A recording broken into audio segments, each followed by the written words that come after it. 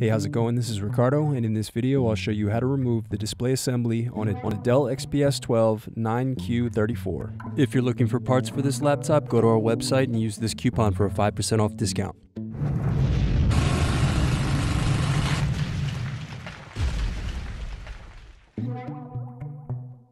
First, lift badge plate and remove screw.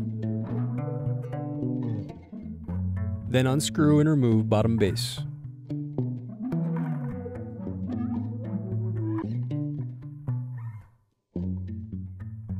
Now unscrew and disconnect battery.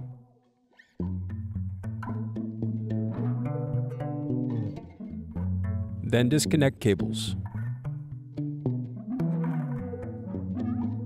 Then unscrew and disconnect wireless card. Then unscrew and remove display assembly.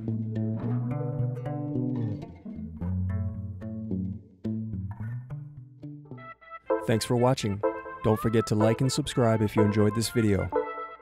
And if you need more, check out this playlist to watch other tutorials for your laptop. You can also click here to find parts for your laptop at partspeople.com.